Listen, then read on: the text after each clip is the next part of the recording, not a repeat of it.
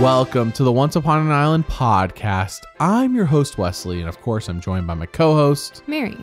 And today we're talking about the Amazing Race 33 premiere, which was actually 2 episodes back to back. It was a 2-hour premiere, which I liked. Mary, 1 to 10, what was your hype level going into this season? It was probably like an 8 or 9. I was super excited to be able to watch Amazing Race again live on TV. It'd been so long, so I was really excited for tonight's episode.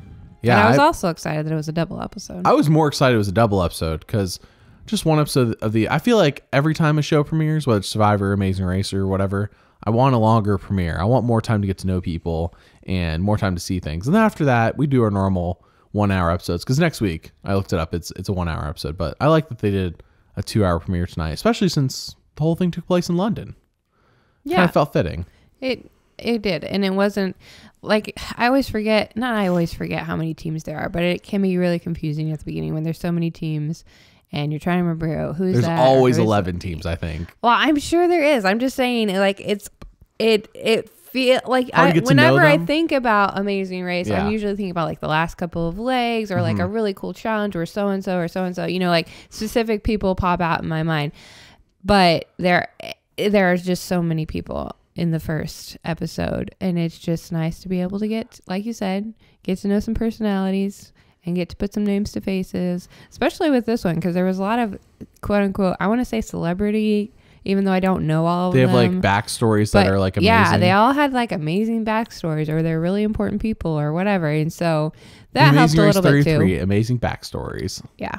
I kind of felt the same. Not like they're celebrities. I mean, there's a couple in here I guess you'd call quote unquote celebrities because they have like a YouTube channel with 700,000 subscribers. I don't know if that counts as celebrity. That's the Holderness family. Some of you may know who that is. And then of course the 2 guys, Anthony and Spencer, who I think they stopped like a terrorist attack in France in 2015 on a train. And then they had a movie made about them called 1517 to Paris. I guess I answered my question about what country it was in. And yeah, so that was like probably the celebrities of this episode, but everyone else had very interesting. Well, there was also the couple from Love Island.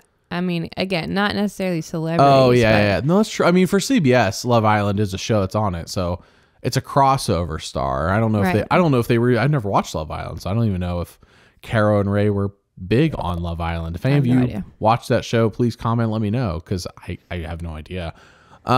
Yeah, I mean, here we are. We were debating, you know, there's so many shows happening in between the next season of Survivor, between 41 and 42.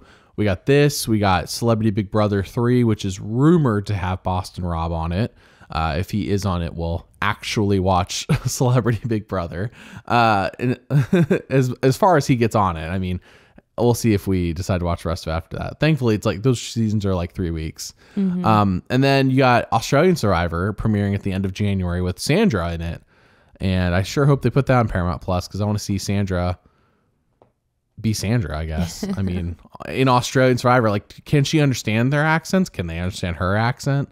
I don't know. It's not that difficult. Well, I mean, the only other time we've seen somebody who's an American on Australian Survivor was Russell, and that went very poorly. So Sandra can outlast Russell. Hey, queen stays queen. Anyways, we're not here to talk about Australian Survivor. I'm just saying there's so many things to like think about. So today we're going to be talking about the episode as it happened, of course, from front to back. We'll be telling you who we think is going to go next, who the losers are going to be, and who we'll also give you our winner predictions. It's not like Survivor where there's like a winner edit necessarily.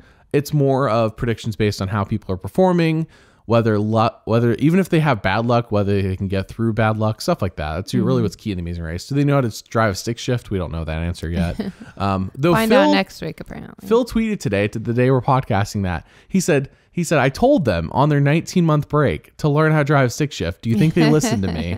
So I guess that answers, we'll find that out in like 4 or 5 or whatever, whether people actually learn how to drive a stick shift with all that time. By the way, for those who are new to the Amazing Race, driving stick shifts like learning how to make fire on Survivor. Like, you just learn how to do it before you get on the show. Yeah. Yeah, you don't figure it out on the show. So anyways, okay, so I do have a very mild rumor about the season before we talk about the episode. I already told you it, Mary, but for those listening, skip ahead 20 seconds.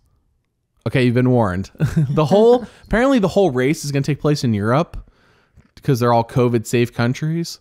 Not that I don't think initially it was supposed to be all in Europe, but it's going to be all in Europe. I'm sure. So just want to throw that out there. It'll be Amazing Race Euro edition. Very interesting. Very interesting. There are plenty of places in Europe to go. Okay, so right away we see Phil Keoghan talking to us, and he's like, 3 of the legs of this season were shot in 2020 before COVID happened, before COVID was an outbreak. Now, I know you and I talked about this since we learned that they were shooting and then they had to stop, of were they just going to show the 3 legs and then reconvene all the teams and shoot the rest of the legs, or were they going to just redo the whole race? And so what did you think about this decision to keep the 3 that they already did and then have a break? I think it's going to be interesting. Well, first of all, it's just that's the most fair option, I think. Like, can you imagine going on the race for 3 legs and then being like, sorry, it's canceled and we don't know when it's going to happen again, you know? And then years later, somebody else gets to do it and you didn't, you know? Well, so, I think more what I'm saying is like they could get all the teams back that they could get back, and if somebody couldn't do it, they would replace them, and that's why they would redo the season. Though I guess they got all the teams back. That's why they got everyone. Everyone who was not eliminated. Yeah, they got. Well, hopefully, we're assuming they get everyone back because that would be weird if they didn't. But no, I thought like it's just so hard. Excuse me, just so hard to say like, well, this could have happened or this because you know COVID happened, and so they did the best that they could, and we'll find out a little bit more in next week's episode because that's where they bring it up. But I'm glad that everyone who signed on was able to finish. Is all. Yeah, and I do think that it'll make this season very memorable. I think the last season 32 was memorable because an alliance ruined the whole race. And then the season before that was like, they had a crossover stars. They had Big Brother, Survivor, Amazing Race people all doing a race together. But 30, like, I do not remember what 30 was. I remember the 30 happened and we watched it and that's about it. I remember 29 was all strangers. So I'm saying that like, it's cool. Like, okay, here's another memorable season. Even if it's not for a reason they were going to have it be memorable. Right. They weren't planning on a pandemic, but we do see like this race starts. They're all at their house, which I thought was. I thought that was really weird. Yeah, weird choice. I assumed when I saw the previews that this was the COVID, edition where they're not all meeting together or something. Before this episode started, I still had no idea that they were just going to use the 3 legs that they already shot. Like when the episode started is when I found that out. And so their phones say February 22nd. I caught that. So that's, I mean, I don't know how much time it took to do 3 legs, but maybe COVID outbreak was sooner in Europe. Because I know here in America, it wasn't until like the second week of March, it was considered an outbreak. Yeah, it was. We were a little slower, I guess. Yeah. Than Europe. Which I don't know. That does seem about the right timeline though, for a couple weeks right before. Sure, and each leg probably takes 2 to maybe 3 days, depending on if they have to travel. Though these 2 legs happening in London probably only took 2-3 days together. But yeah. So, but they're traveling to Scotland next. They did say. Yeah. So I don't know how long it takes to travel Scotland from England without looking it up. But not long. I'm sure not long at all. Yeah. We did look this up. Remember? Did we? Because when we were thinking about visiting. Yeah. Mary and I were thinking about going to England, and then COVID happened. So we could have been there. It was right around the same time. We could have been there at the same time. Been cool. Be like, hi, Phil. Hi, I'm in Scotland, Phil. I just remember from London to Glasgow, it was like a 7-hour train ride or something like that. I love how the show, though, pretends like it's a race to their local airport to fly to England. Like, the team that's in Buffalo, New York is going to be the team in Los Angeles. You guys are all just starting at the same time. It's just in Europe instead of in America. Again, that was weird to me, and I didn't really like it. I'm not sure why they did it. It was a weird decision, yeah. There was no explanation. Like the half of the it was cool seeing their families. I think like that was one positive about it. Is it was very brief. Very briefly saw their families and have them say goodbye. But yeah, like the whole beginning of Amazing Race, all the teams are gathered together in a big open space, and Phil does his eyebrow movement, right? And then he says go, and they all run, and like. This time, the first time you see all the teams together, they're running around like this little barrier in the airport. And you're just like, this is not as cool at all. No. Definitely one of the weakest starts to any season, but not a weak season so far, just a weak start. I will say that with them all starting at their homes. Okay, so that was like a weird creative decision. There's definitely some creative decisions for those who have been watching The Amazing Race for at least a few seasons that you'll notice. Like, one, the graphics of the detours, roadblocks, and like pit stops and stuff have all changed. And I think personally they've changed for the worse. They're way more generic now. They feel kind of lazy in comparison. Like the older ones, like there was a unique look to them. Right. And like they used it for 32 seasons and no one said a word because they were good. And now they've like made them like very generic. And I thought that was weird. But on the flip side, I really like the new confessional shots, like the way they're shooting them. Like they're not like their typical close up on people, like shoulders up or like, I don't know, like very generic looking shots. Now they're like in locations and they like take advantage of the perspective of the location. And I do like that. It used to be that they almost always did confessionals at the end of the leg. So you kind of saw where they were ending. Yeah. Or somewhere in that area, and they were all at the same exact spot. Well, except for the ones at the Natural History Museum. I'm talking about past seasons. Oh, past seasons. What they would used to do is do yeah. the confessional at the pit stop. Everyone had the same angle, same background, basically, yeah. like with a few variations. Versus this one, they're doing like, sure, they could have all been at the Natural History Museum or whatever, but it was different locations with different angles. Yeah. It was much more cinematic. Yes, no, I liked it. I liked the choice. We don't have to be so like I don't need to see every detail on their face for me to like the confessionals. No, I think that's one creative choice I thought was good.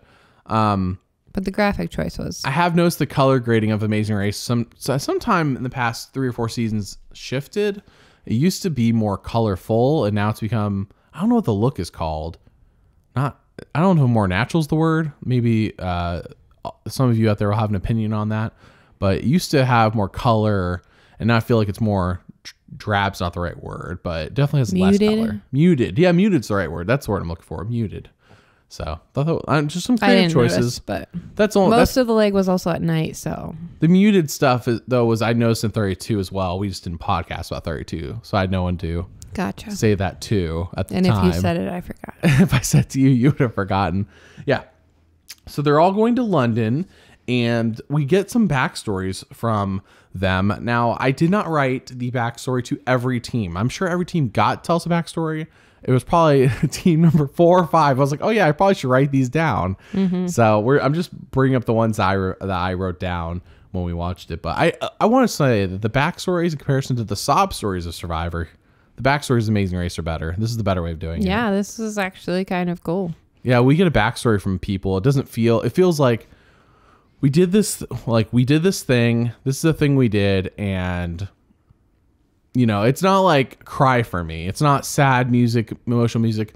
Oh man, I was fat in middle school and then went to high school and ran track and became one of the best of all time. It's so sad. With the special lighting effects and beautiful music. No, it was just like, this happened. Yep. And okay, cool. Yeah, like I don't have their names top of my head, but let me double check.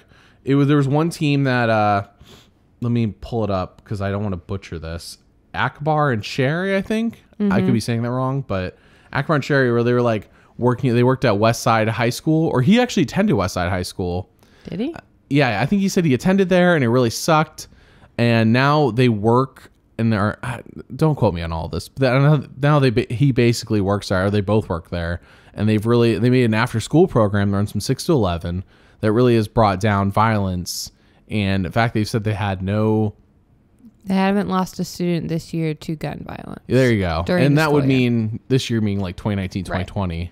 So that's another thing that's going to be interesting is will we get updated backstories a year and a half later? Yeah, I hope so. In episode 4. So another backstory is 1517 to Paris is what I wrote down. Basically the guys we mentioned that stopped the bomb or the bombing on the train or the terrorist attack on the train in France. Yeah. Yeah, and then they had a movie made about them. At the end of the leg, they're like, oh yeah, people think because we were in a movie, we got money, but we didn't. And I'm like, you done screwed up if you didn't get any money. You starred in the movie. Fault. The movie was about you. If you didn't get any money from that, if you guys did not each get $1 million at least, because that movie had $30 million budget. If you guys did not each get $1 million each, you screwed up. Because you starred in the movie and it's about you. How did you sell your rights for nothing? Anyways, Anthony and Spencer were okay, like personalities. Like I feel like we didn't really get to know them outside of that. Yeah, that was basically all they had. He showed like the knife wounds in the back of his neck. That's true. That was pretty crazy. Well, and he did 5 years later, they're still there. I think he did say, something like, I guess a little bit more personal about him. Personable? No, personal. Man, I can't say it. About him. Something, a little more insight into his personality is what I'm trying to say. Is that he mentioned, once you come face to face with death, it's like the whole rest of your life is kind of like a gift. You just really appreciate it more. And so he said that experience changed him for the better, because now he is just like looking for ways to enjoy life kind of thing. And so, which is why he's on The Amazing Race. I feel like that's something we've seen with other people too. Like Ethan in Winners of War, for example, is like the same way. Like I survived cancer like twice. Like this is all a gift at this point. It's like what's that called? It's like finding money in your jacket pocket. It's like free money, even though it's really your money. It was always your money, but it's kind of like, oh, I feel like this is free money. I didn't know I had this money. Yeah. So it's like I didn't know I had this time, or I didn't know what this time was worth. And I think that's a life lesson for all of us, know, because I don't want to have to go through a near death experience to think about the rest of my life as a gift. Something a gift, like not so. But that does lead into our next team, which is Ryan and Dusty, who spent a decade in. One of them spent a decade in prison, and I think it was Ryan. It was one of the team. Right. Spent a decade in prison for being wrongfully accused for a murder. Is that right? Was it murder? It was murder. Wow. Yeah. At a young age too. Yeah. Because they don't look old at all in this race. Well, he said something about his exams, like midterm exams. So I'm like, I think maybe he was a freshman. That's right. He thought he'd be out of jail in time for midterms. Right. So he's probably in high school at the time. I'm gonna look up how old they are, but that was just like. That was also, he said something similar. Also, about how that whole experience in prison changed his life, because now he just wants to enjoy life to the fullest extent. And we were talking They're about 37 and 38 years old. Oh, well, they look younger than that. Well, they could have been. He would have been in prison. He could have been out of prison for 10 years now too. Sure. Yeah. I think he was in college, but anyways, it doesn't matter. Yeah. Okay, so he might have been in prison for like the last 5-6 years.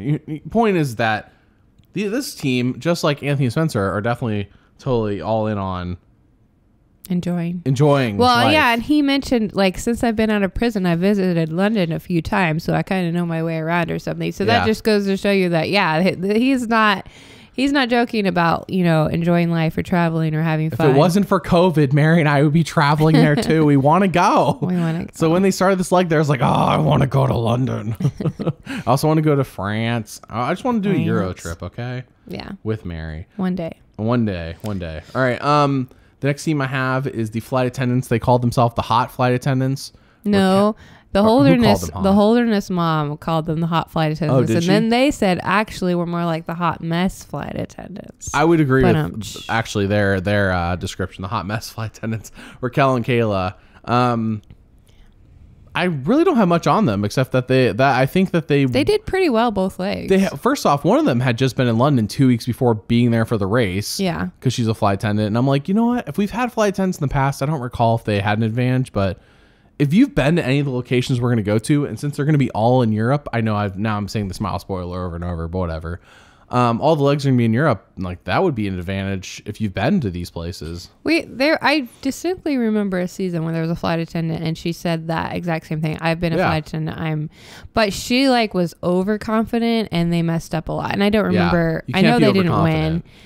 Yeah, because she messed up on other areas. Like, sure, her travel was good, but you can't just be good at the travel part. Yeah, because there's still tasks to do. You still have to stay cool under pressure. You still have to read your clue and drive a stick shift. So yeah, we'll see if those things come up, driving a stick shift, really. We then have the football coach and his wife, Connie and Sam. Mm-hmm. I thought they were goners after the first leg. I really did. I thought they were very doing last bad. Because of a bad taxi driver, I think. But they picked it up. I don't really have much to say about them, but they did. They said they not adopted, but they basically had a kid who really didn't have a family, lived with them until he graduated and graduate high school, went to West Point.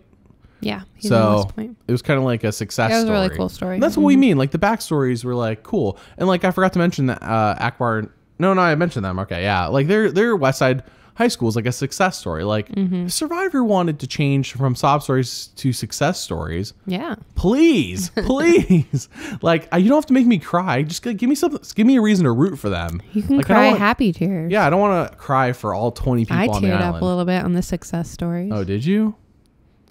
Yeah, just the adopting one. Okay. Yeah, Mary is a sucker for children. She wants to adopt them all. Yeah. All of them. All right, then we have Arun and Natalia, a father and son team. A father and daughter team. Father and daughter, yeah. I don't know why I said father and son. Father and daughter team. They said they're living the American dream basically because he moved here, and he worked at a. Oh, he said he worked at a fast food restaurant. Yeah, he was like a cashier or something. Yeah. Or started out really low, and now he's co-owner. I'm almost surprised he didn't say it was a cliche that he was a cashier. But he did work at fast food, not a gas station, because he says they're living the Indian American. No, that's what he said. The Indian American dream. Like I was like sitting there waiting for him to say it because it felt like he was like gonna say it, and maybe he did, and they cut it out. But yeah, and then Natalia, like he says she's doing something. She's in college, or she's like super smart. She's like 28, won awards so she can't be in and has college. a good job. I think is all he said. Okay. And then they seem, especially at the end of leg one, where he's like, these teams are more in shape, but Phil's like, but you got the brain. Phil's always there to encourage you. Yeah, he is. It doesn't feel weird and awkward like some other host. All right. Then we have the radio twins, Lulu and Lala. Now, I'll say this team's a hot mess. Yes, a very hot mess. They're both 37. They're twins. Are they married and they live with each other still? Is that what their backstory was? I'm so confused. No, they still live with each other. Yeah, they're not married? But they're not married. Oh, no, my I don't goodness. remember the fight they had about the girl's ex-boyfriend. Oh, or whatever. I forgot. Yeah, that's in like leg 2. We'll talk about when we They get work there. together. They're co-radio hosts. Yeah, they together. both work for iHeartRadio as Is that hosts together. iHeartRadio? That's what it said. Yeah. Okay. I was looking at the Amazing Race wiki. So if it changes between us recording this and you all looking it up, know that I probably am just winging it. But if I recall, it was iHeartRadio. Yeah, so they're radio hosts. They work together. They have a show together. They live together.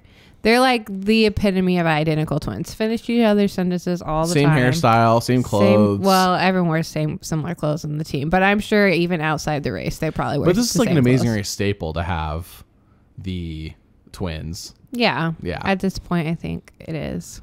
For sure. Like I always feel like we They're have a set of fun. twins. I like them, but They are a hot mess though. like you did not know it until the race started. The next couple we have is Caro and Ray from the show Love Island.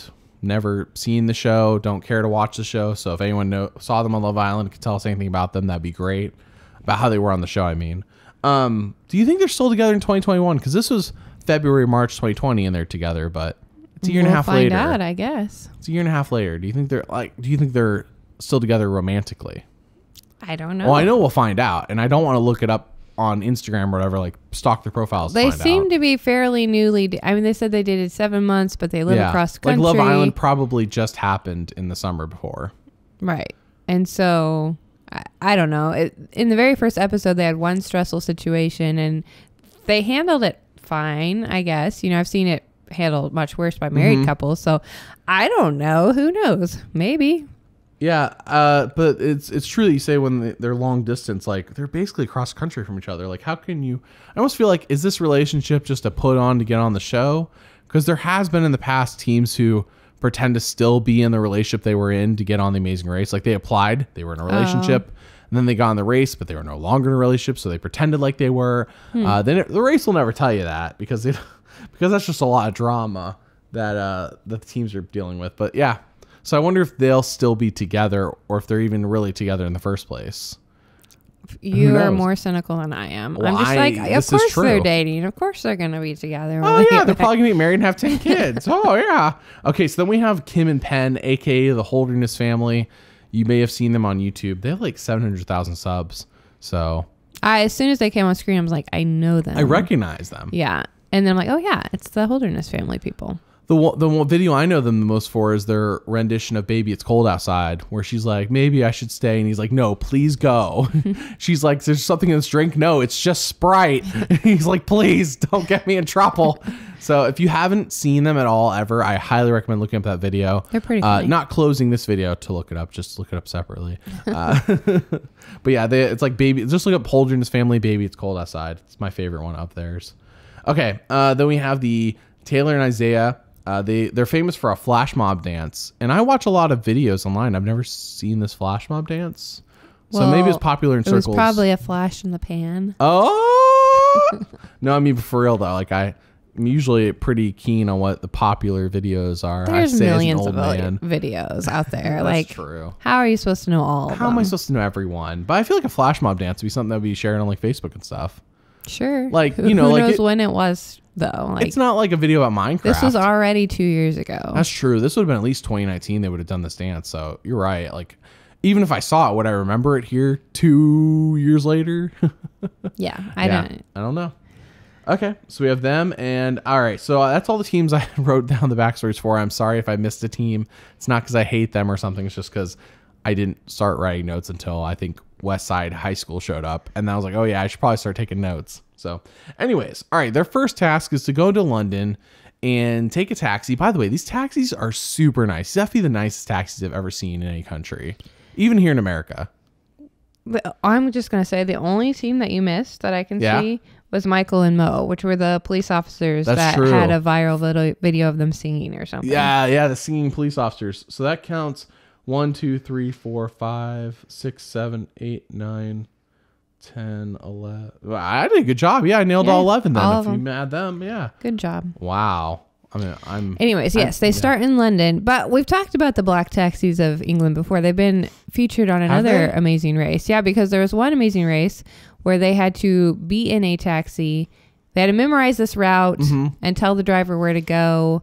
Let's not confuse people. That's not what they're doing this time. I'm just saying that the Amazing Race likes the black taxis. I like the black taxis of England as well, because especially these ones here in London. Yeah, like if we go, we need to take one of these just because they look so nice. And apparently the test to be a driver is like one of the hardest tests you could ever take, because they have to have every street in London memorized. All I gotta say is, ever since 1776, England's really stepped up their game. Okay, that's all I'm saying.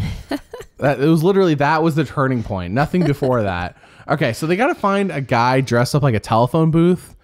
Probably because there are no telephone booths anymore. I could be. No, they still. You think they're still there? They still are there for attraction, for picture purposes. I don't know if they actually work, but yeah. So they gotta find a guy dressed like a telephone booth. Somebody who lives in London can tell us. Oh yeah. If anyone is, that would be cool. If there's somebody listening from London. Also, can you sneak us into the country without having like quarantine or anything? I just want to like sneak in, hang out, see some things. We want to. Never mind. Go on. We want to maybe get arrested by some bobbies. No. So they find telephone booth, man. It's only a hard task because there's like, not every person only has like 2 or 3 clues each. So it's a task. It's a thing they do. It's just a first fun task. It is not at all difficult. It's like to get the teams there, get their feet wet. But then they have to go to Buckingham Palace for their detour. Well, if they want to do the art detour, isn't that right? Or am I wrong? No. So there's 2 detours, the art detour and then time travel is what it's called. Digibin detour. Break the hourglass. Yeah. No, it was. So if you picked the Digibin one, you had to go to walk to Buckingham Palace. Yeah. Find the Bobby there, get a clue from him, walk to, I forget the other street or area. They don't go in Buckingham Palace. No, they just walk by it. Yeah. Find a clue from another person, walk to another area where you find the DJ guy, get a clue from him, and then your detour is done. But the artist one, you had to just walk to this artist studio nearby. And basically put together a puzzle on the floor and then paste it to the wall. But some teams didn't know about the puzzle part, right? Because they were just pasting it to the wall. They don't necessarily. It's art, so it can be a mess. Yeah, they didn't. When they walk in, they don't say, "Here's a puzzle for you to do." Yeah. They just say, "Hey, put the papers up on the wall. Here's how you do it." And quickly, some teams figured it out right away. Oh wait, this looks like a puzzle. They didn't even get it up on the wall. They just start arranging it on the floor. But unfortunately, other teams just plastered it on the wall any which way they Unfortunately for wanted them, to. but fortunately for us. Right. It was pretty funny. Yeah, the Amazing Race knows that some team was bound to screw this up. And in fact, every task, some team's bound to screw it up. So That was the biggest hiccup for the artist side detour. I think the biggest hiccup for the other detour was just that people didn't know what a bobby was, which I don't know. I thought was obvious. Like, who doesn't know that a bobby is a policeman? I didn't know that before we watched the show. Now I know. Apparently, many people do not. And the one team, what was it? The ones you thought were not doing well at all. At the Raquel, is it Raquel and Kayla? No, that's the twins. No. Anyways, one team that was like in the back because they didn't get a good driver apparently. He took the wrong way, which is a shock. Yeah. I know. But anyways, especially how well trained you just said they were. I know. Anyways, he just said that he was just walking around yelling Bobby, and his wife is Bobby. like, his wife was like, it's not a person named Bobby. It says the Bobby. But of course the I Bobby would think it's answers someone to named it. Bobby as well. Yeah, but it's the Bobby. Well, now I know. No one says go find the Wesley. Yeah, no, it says go find a Bobby, not No, the it Bobby. says the Bobby. Go find the Bobby at whatever. Are you sure? Yes.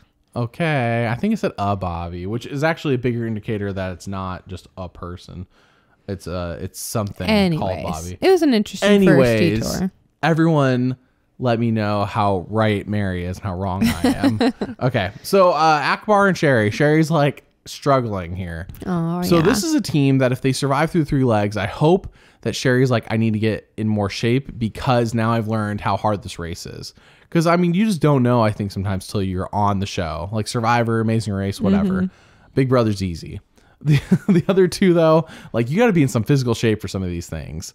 And she's struggling. She's like, slow and steady wins the race. And he's like, no.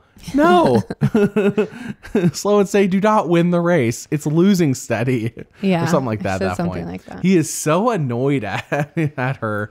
But for like, because he looks in better shape. And he's able to walk like the speed she's jogging. So I get it. I would be the jogging Sherry. That would be me. I'd be that would be me too. Slow and steady win the race.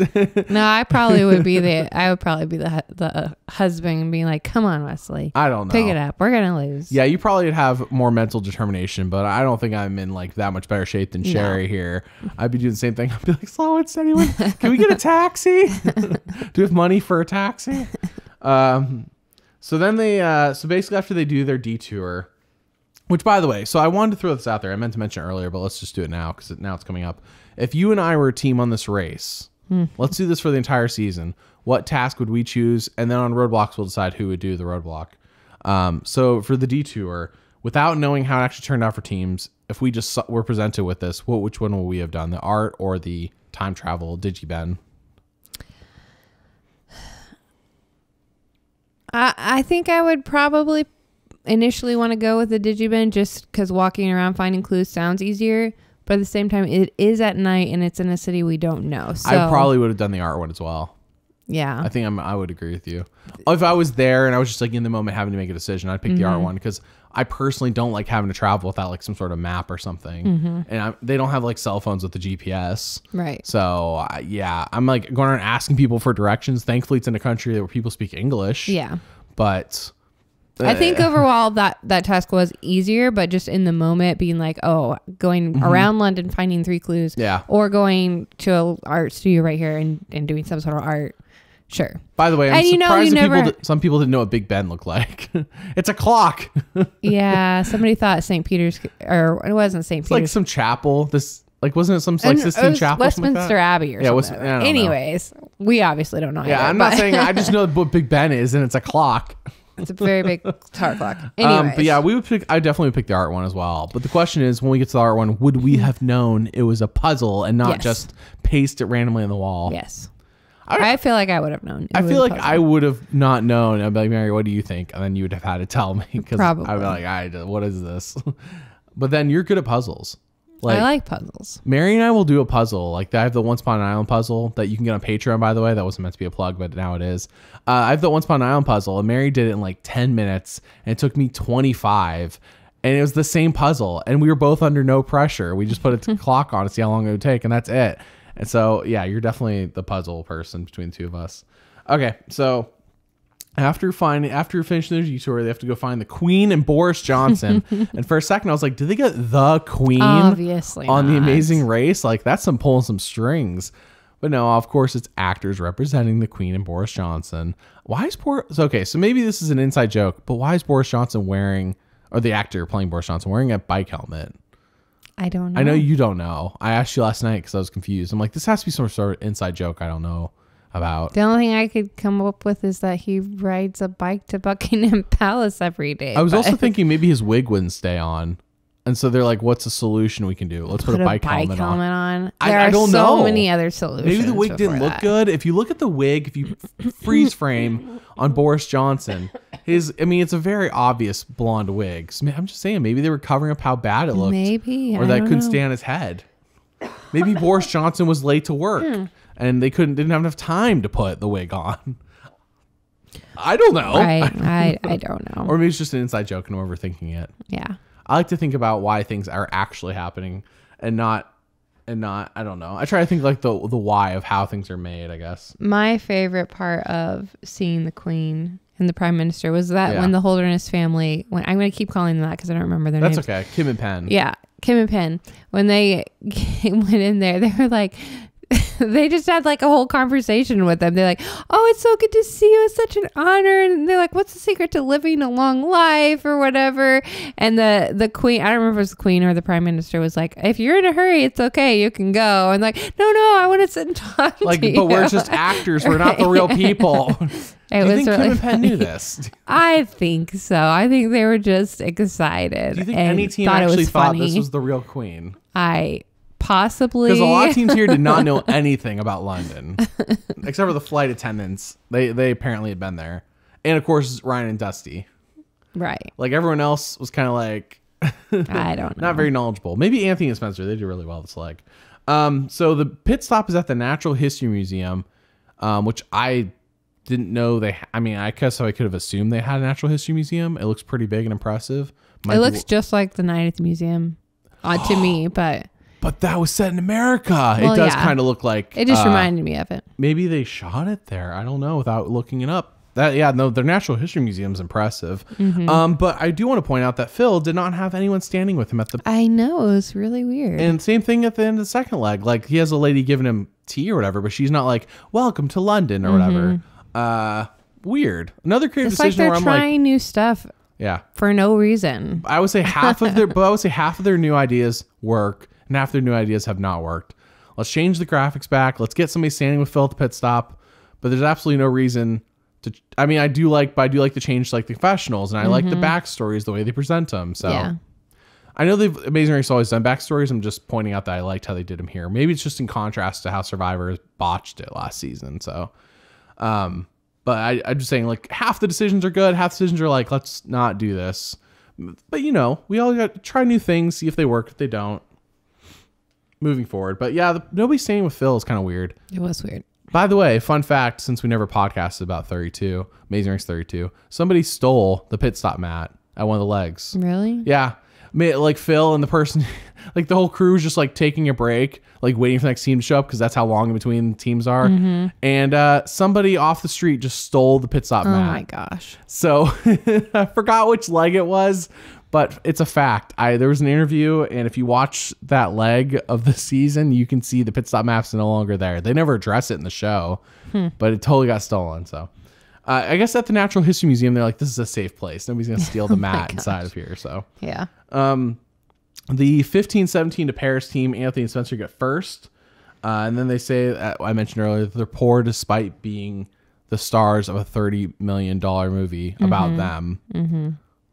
They done screwed up somewhere along the lines. They done screwed up with the money they got. They done screwed up not getting enough money. It was one or the other. Or they're lying to us. Pick one of the three. Because I'm like, man, like how could you each should have won $1 million from that movie. But it's cool they got to do a bunch of other things. So like meeting Obama, and I'm sure they did other things. They became citizens of France. They have thing. Dual citizenship now. Oh, so they could just travel to France willy-nilly? Yeah, I mean, they don't have to sneak into France. Barring COVID regulations, I don't know how that works. Nobody sneaks into France. I don't know. Maybe people do. But anyways, yeah, that was kind of cool. People are sneaking into France to escape. All right. So that they win a trip. And so initially, of course, we got to ask, because they do not get their trips till the season is done airing. Mm-hmm. So this season will not be done airing until sometime in February, I'm guessing, maybe early March. Will they get this trip still that they won? It may not be that exact one, but I'm sure they will still get something of similar value. Same thing with the last season that aired in 2020. It's like, I'm sorry, I feel bad for these teams. First off, the Amazing Race had a rough go these last couple seasons with things. With the last season didn't air for 2 years after it was filmed for no good reason, and then this season, because of COVID, they had to delay it for a year and a half. Like, nothing they could do about that. But yeah, I wonder if they're going to get their trips, or if they'll just get like a monetary equivalent to the trip because they can't go on it. I don't know. Maybe. Who knows? Depends on where it's to, I'm sure. But I'm sure that depends on the location's rules about COVID. Yeah. So it's like nobody can come here, period. Okay, well, here's money. Mm-hmm. But if it's like you can come here with the vaccine, they're like, oh, that's up to you. You better have the vaccine then. Mm-hmm. I'm sure they all needed the vaccine to finish this race. I'm sure. Yeah. Okay, so they got a trip. Basically, I don't have anything else in between that and who gets eliminated. Do you before I say who got eliminated? I have anything after them getting first on the leg? The only thing else that I had was that when the Holderness family got to the mat, Phil was like, good job coming in fourth. You got to keep the old people, or something about don't let the young people win everything. Yeah. And like trying to relate to them. I'm guessing they're around the same age. Well, I don't Phil's know. got to be in his 50s. I want to say at this point. I could see them. And the Holderness family is like late 40s. I looked it up. They were like 46, 47, something like that. Mm-hmm. So mid to late 40s. So I don't know about old people, but on The Amazing Race, that is old. Because it's such a physical thing to take. In fact, I wanted to point out there was no old teams. The oldest person I think here is Arun, and he's 56. Mm-hmm. Like, if there was a team of 50-something-year-olds, that to me would be an old team on The Amazing Race. Mm-hmm. Like, heck, 50s, 60s, that's old teams. They never win. Right. But there's usually always one. I'm surprised they didn't have one. So, yeah, Michael and Mo, the singing police officers, get eliminated in leg one. And we hardly knew ye. Yeah. But they did a little song in their exit interview, and it was super cute. They're actually pretty good singers. Yeah. I would say for those who are newer to The Amazing Race, really the teams that you're going to get to know the best. And not just, and I don't mean like because the edit will focus on them or anything like that. I just mean like will be the teams that make the last like 4 or 5 episodes. Like those are teams you'll just naturally get to know the best, because as teams get eliminated, there's just more time to show those teams. So like right now it's like 11 teams. You got to cut between all of them all the time, and like so we get little snippets. But yeah, we're gonna learn whoever ends up being like final 5 or 6. That's really teams we'll get to know the best. So yeah, Michael and Mo, hardly knew ye, but fun. You get to go to London. You got to go to London for free. Mm-hmm. So and Phil had this whole emotional speech he gave them. Like it almost looked like he was tearing up. Just Phil's saying, like, you were my winner picks. No, just saying how he's super proud of them and their jobs are super important, and it was cute. I'm saying Jeff, maybe Jeff's trying to like channel his inner Phil, but like he's not Phil. He's not Phil, and that's okay. Phil is naturally an encouraging, nice person, and Jeff's a smart aleck. It's okay to be yourself. All right. And that's what I point that out. Like, we enjoy Phil's upbeat attitude. It's a little weird on Tough as Nails. Doesn't feel like it's appropriate for that show, but here for The Amazing Race, it works. Mm-hmm. Yeah. Like, Phil doesn't want to eliminate you, even though he's like an executive producer of the show and he made it. But he doesn't want to eliminate you. He has to. So anyways. All right. So they stay in London for leg 2. I thought that was a weird choice. Usually leg 2, they go somewhere else. They don't like, usually when they stay in a location, my recollection is usually like 3, 4, 5, like somewhere in the middle of the race, they'll like do a location back-to-back times. But here, no, London back-to-back. Yeah. And I'm okay with it. London's fun. I like London. Yeah, London's a great location. Sometimes, yeah, I had nothing else. Sorry. I don't know what I was going to say sometimes about. Okay, so their first task, they have to go to a mail rail car. I want to say that correctly. A mail rail car. It's like an underground mail car. The heck? I didn't know about this. That's pretty cool. Yeah. I know one of our questions in our question sections, like, do Americans really know so little about London? Yes. Apparently, I didn't know there's a mail car that was underground. Here in America, people just drive the cars to the mailboxes and drop off mail. and like the mail might travel on a truck or on a plane, but there's no underground mail cars here. Well, that I know of. There might be in bigger cities, I guess. You think New York? No, the New York has like subways. Like where? Well, London has subways too.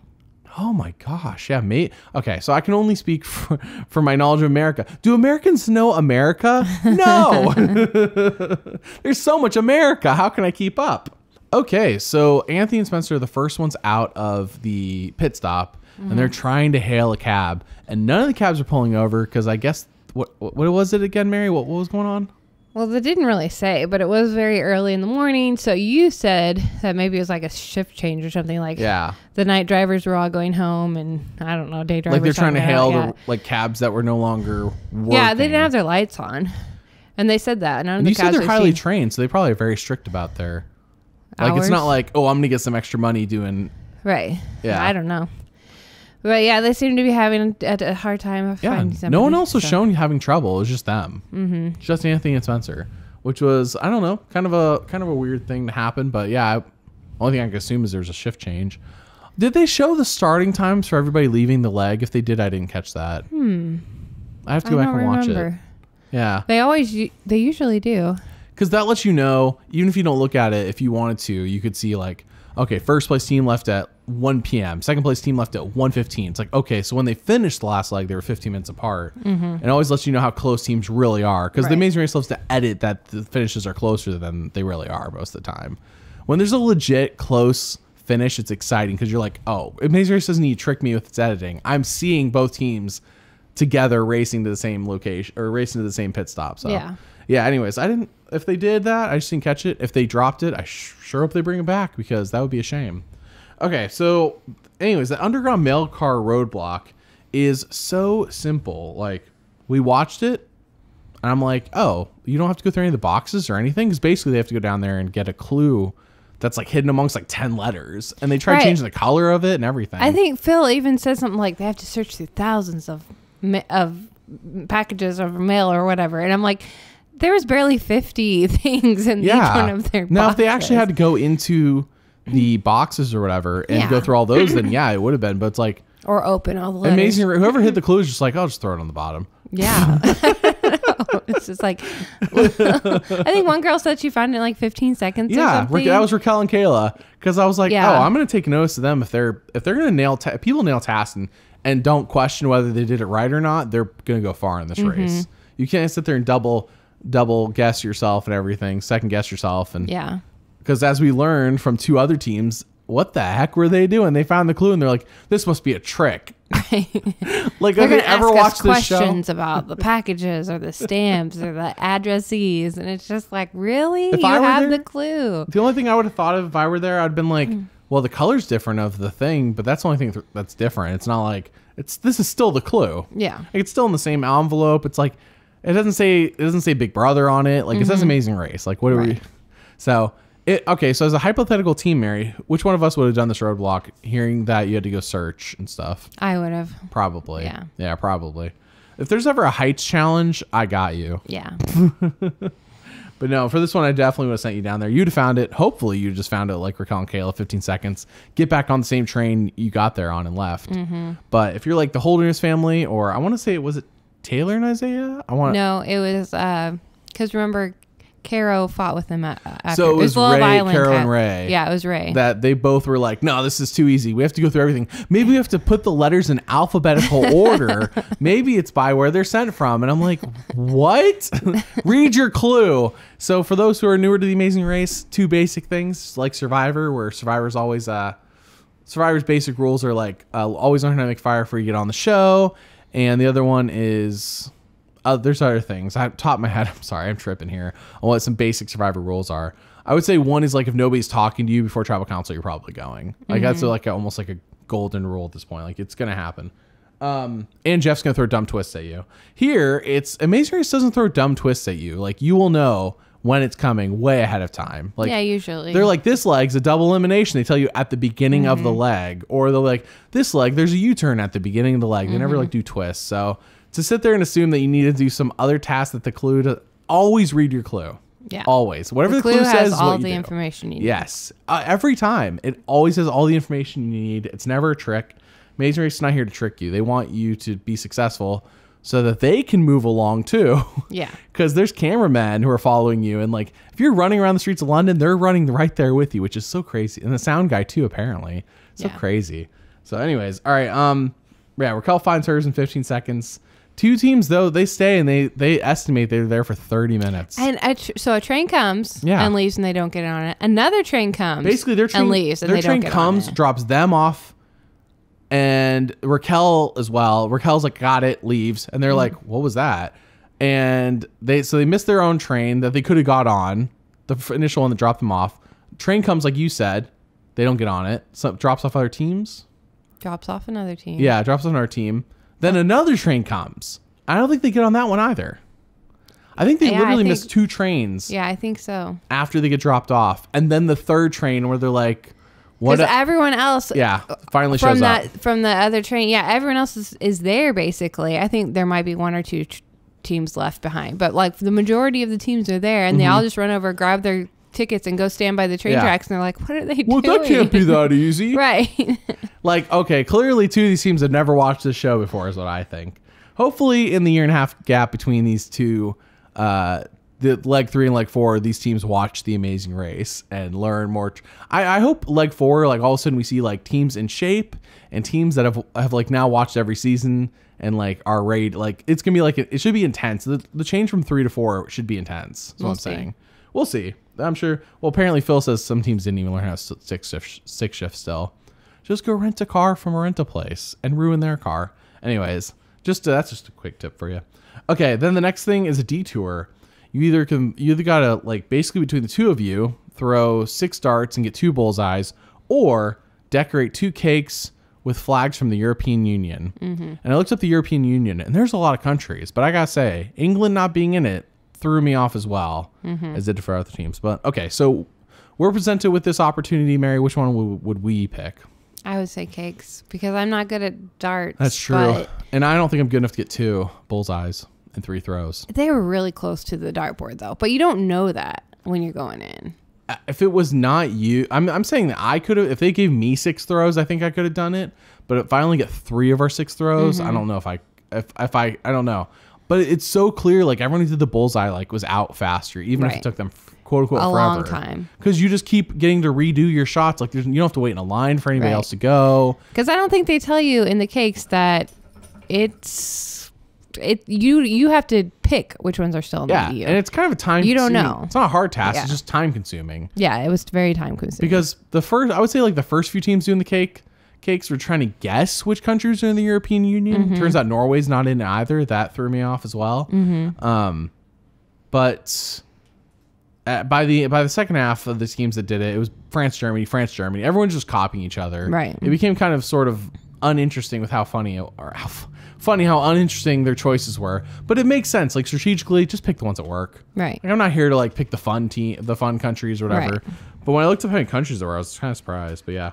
They definitely throw you off thinking that because Raquel and Kayla do the UK or do England, and nope, that is not they're not. I think they're not part of Brexit. Is that what it was? Brexit was the deal where Britain exited the EU. So somebody on our questions asked, how much do Americans know about London? We'll get there. Okay, so we would have chose the cakes. Hopefully we would have known 2 countries in the European Union. I would have guessed France as well. Yeah. I don't know which ones would have caught my eye, but I do think I would have mistakenly done if England. We were there first, I'm sure we would have. If we were able to copy, we would have. I would have probably done England and France, just like the Anthony and Spencer did, I think. So, or whoever did England and France. Okay. So then we get, okay. So I forgot which team was asking Arun and Natalia, but they were like, the thing is Caro and Ray. They're like, hey, are you going to this task? And they're like, no, we're going to their task. And they're like, I can't find it. And he's like, good luck. Hope you don't find it. Yeah, that's funny. And I'm like, this should have been the name of the episode. Good luck. Hope you don't find it. Or maybe it was. I didn't look it up. But basically, the pit stop for this leg is a double-decker bus where everyone gets tea for the pit stop. So fun. I loved it. So I was kind of wondering, since the leg just continues to Scotland, at first I didn't know that. I don't think we were told that until the last team shows up. Yeah. Though all the teams, of course, are told that when they show up. Not that We're the only ones left out of the loop in this case. Originally, I was like, are they all just on top of the double-decker bus waiting for all the teams to check in? Like, is that their pit stop? That's weird. Because pit stop's usually like a place where they get to sleep and stuff. Right. But no, it turns out it's just like we're just continuing the leg going to Scotland. So, yeah. Do you have anything else before I say who got first and who got last? No, that's pretty much it. Okay. Well, first place team was Ryan and Dusty. And after Ryan and Dusty gets first, I mentioned everyone does France and Germany by like the end of the task of the cake task. Everyone who did darts, even if they took forever, were still out of their like top half of the teams. So there's a team named Lulu and Lala, and I want to mention that our puppy's name is Lulu, and it was very confusing for a moment. It was so confusing. We had no idea who was on the TV and who was cuddled next to us on the couch. Yeah, yeah, I was so confused. I was like, is this the Lulu in The Amazing Race? But no, she brings up how she has ex issues, and I'm like, this is random. Like with her ex-boyfriend. Do you remember what it was? Oh yeah, because they're decorating the cake, and they're the last ones at the cake shop, and she goes, my ex said that I would get on here and that I wouldn't make it. And he was right. And now that's all I'm thinking about. And then her sister is all like mad at her. Well, one, for thinking about her ex-boyfriend, but two, just being so discouraged and despondent. Yeah. Because you never know what's going to happen. And you have to have a positive attitude. So, but yeah, that was like their whole big deal was she was mad at her about bringing up her ex. And then she's like. Basically being a negative Nancy. Yeah. Yeah. But then in her defense, I don't remember which one it was, but basically she said, well, you're constantly telling me I need to express my feelings and be honest with you about what's going on in my life. And I'm just trying to. And then you shut me down. She's like, stop it. Yeah. So, I mean, they had a little moment and they worked it out. But well, I thought it was random because I'm like, they're about to get eliminated after she says this. I'm like, what a downer. Because they're clearly the last place team at this point. But no, they get to the double-decker bus and they're not eliminated. Nope. No elimination leg 2. Nope. It was like one of those legs where it's a continuation of the leg. Yeah. So when we say they never trick you, it's because the Amazing Race, the only time they do a quote-unquote gotcha, I guess, is, hey, the leg's continuing.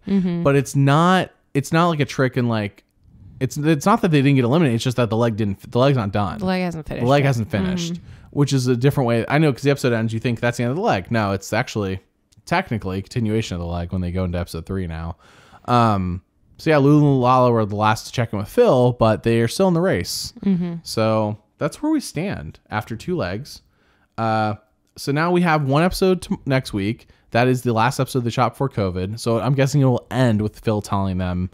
I'm sure it's not like midway through the leg. I'm hoping. Yeah, they looked like they were at the mat. Yeah, so I'm guessing it's at the end of the leg. Phil's like, hey, we have to shut down production, which sucks for everyone, especially us. So 1.5 year gap. I definitely want to, I mean, we won't really be able to talk about it until episode 4, but like, I wonder what improvements teams will make. Like what things will they change? Like, because it's so hard to predict because we're about to do loser predictions and winner predictions, but it's like, we can only predict through episode 3 accurately because I don't know what changes in 1.5 years. Right. Usually Amazing Race doesn't have a gap in between the 2. So, okay. So that's it for the breakdown. Unless you have anything else, Mary. No. Okay. Well, I do want to mention one other thing before we talk about loser picks. Let's pray for no game ruining alliances like in 32. So you keep saying that, and honestly, I just don't remember that being that big of a deal. They ruined season 32, the second half of that season, with their stupid alliance. Do you not remember this? No. Oh, it was so boring because they were just like it's alliances are great in Survivor, but in the Amazing Race, like they're supposed to be like a temporary thing. Like we're temporarily aligning, but screw you. That's usually how it works. How do you not remember this? It's been a long time. You're supposed to be the more hardcore fan. No, I enjoy watching. It doesn't mean I have any statistics memorized or anything. Okay. No, I just remember the Game Ruining Alliance. So anyways, let's move on to our loser picks. This is basically Mary and I trying to predict who will be eliminated next. And so since there's so many teams right now, I'll allow 2 teams to be presented as loser picks. So Mary, who are your 2 teams that you think could be gone next? Well, based on their track record, I would say Lulu and Lala, the twins, because they finished 10th both legs. They just, I don't know, don't seem to quite have it together as far as just being organized and logical about things. I don't know. They're just not a very strong team right now. If I had to pick another one, I would probably say the educator team, Sherry and Akbar. Yeah. Just because they're a bit out of shape. They're a bit out of shape and they're older. But they have a lot of heart. So I don't know. Those would be my top 2 that I would look to see be gotten next week. Not bad picks at all. And as we mentioned, I mean, through episode 3, only one team can be eliminated. So we have 2 loser picks. But let's say one of these teams that we present does get eliminated. The other team has the opportunity to, or both teams, because things happen all the time where it's like we get a bad cab driver, we can't drive a stick shift, we do a task wrong, we can't figure out why. You can get eliminated for a variety of reasons. This is just our predictions based on what we saw over the course of basically 2 episodes. So, right. I'm in agreement with you. I think Lulu and Lala, fact of the matter is they finished 10th in both legs, and 10th was actually last place in the second leg, and so they're next to last in the first leg. Like, that is consistently bad. People have been consistently bad and still gone on to win the race because they just didn't get eliminated, because they happened to finish like last on the leg that was a non-elimination. So good on them. But Lulu and Lala, I don't get that sense. But if they can survive through leg 3, maybe they can get their act together. Maybe. Yeah. My other team is not. I don't agree with you. I mean, I understand what you're saying. My second pick is not the same as yours. My second pick for last place is Taylor and Isaiah. And let me pull up why. I have to pull up the Amazing Race wiki real quick. The reason is because it's almost like under the radar, but they finished 8th and then they finished 9th. So they finished like, what's that? They finished basically bottom in the first leg, and then the second leg they finished next to last. And that's consistently on the down. And there was not much luck involved. Like it wasn't like bad cab drivers, or like once you do bad back to back in the first 2 legs, I feel like this is what you are if there was no luck involved. It could just be warming up. Could just be warming up though. As we mentioned, yeah, teams have started off slow and won. So that's our loser picks for now. Not that we have anything against them. We just don't think they're going to last long. Okay, now on to our winner picks. So unlike Survivor, there is no winner edit in The Amazing Race. You're not looking for clues. You can't try to read the edit. I mean, you can try. And Amazing Race will randomly, and I do mean random, throw in winner quotes, or like, that's something a winner would do. But like, it's not consistent. It's not like Survivor where they're consistently telling a story that like has the winner as either an important figure or hey, if you pay attention, they're the winner. Amazing Race really doesn't do winner hints until the last few episodes of the season. So like we get like 4 episodes left, you'll start noticing winner hints. I'm not like an expert here. It's just what I've noticed when I watch seasons where I already know who's gonna win. So let's start off. So just to let you know, this is not like we don't have like some super expert opinion. This is just based on what we've seen over 2 legs. We have there's no like, oh, this is a winner hint. So who is your number 1 team to win, Mary, right now? Who is like, you think this team is going to win? So if you had to guess. If I had to guess, I really think one of the strongest teams that we've got is Ryan and Dusty. I don't know. They just seem to have everything together. They seem confident under pressure. They're pretty positive most of the time. So I have them probably in one of my top 2. I think I'm in agreement with you. That's also my number 1, I wanted to say. Yeah. And it's because they finished the first leg in second, and the second leg in first. And it's like, we just talked about people having slow starts. Now, you can have a fast start and then burn out. Yeah. You can go, Rob and Amber in season 11 got the first like 4 legs, or first like 3 or 4 legs, and then they burnt on the last leg. Right. So you can have a strong start and then get killed. So it's not indication that you're going to win, but I agree with you. Who's your second pick? So my second pick is actually the Holderness family, only because a lot of times when they've been middle of the pack so far. Yeah. But I think something that they have that is really strong is they do seem to be positive all the time, no matter, even when he made like that big mistake and stayed down and kept searching through the packages or whatever. Yeah. Like, they just kind of laughed it off and moved on. Yeah. And versus the other team had a big fight about it. So the ability to handle stress like that and just have that experience of being like, hey, we're a team, we're going to move forward, it's going to be okay. Just having that kind of attitude can get you a lot farther than you would think, also, especially in this race. The top half of all teams, they finished both legs. Both legs. They finished in the top half. It was 4th and 5th. They're a strong team. Yeah, they're a little bit older. I just think that they have the mental fortitude to get through it. Yeah, and I originally, after the first leg, I was like, maybe Anthony and Spencer are going to be real contenders here. But them getting 7th on the second leg, once again, not much luck involved in these legs. So it wasn't like cab drivers and stuff that could really screw you up as much. Made me think, okay, maybe they're a little more inconsistent. So I can't really say whether. So my second pick is actually going to be Raquel and Kayla, because what I'm looking for personally is consistency. And they finished, let me take a look here, 3rd and 4th, kind of like Kim and Penn being consistent in the top half. Those consistent top half teams usually are contenders. Can Kim and Penn or Raquel and Kayla break out and win a leg though? That's the question. You have to win a leg to win the Amazing Race. Yes. So that's the question: is can they win a leg?